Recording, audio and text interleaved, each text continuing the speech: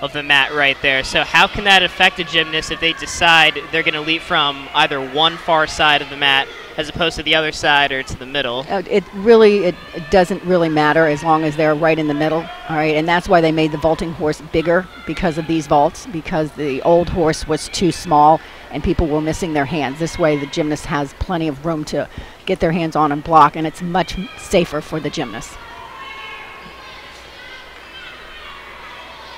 Second score just came in for Libby Groden 2 gymnasts ago on the vault, a 9.75 for Groden.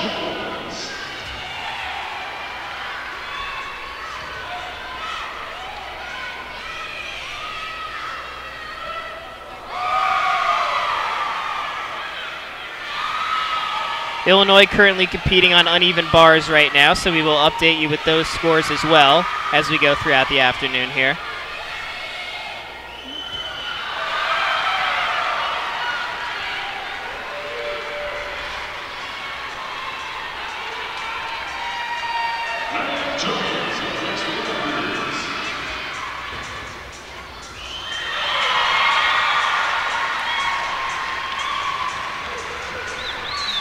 Claire did a different vault, which is a pike front, which is a 9.9.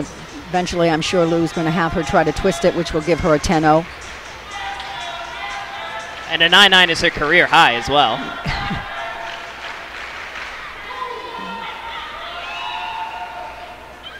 It's nice to see different vaults, and that's why with the change in the vaulting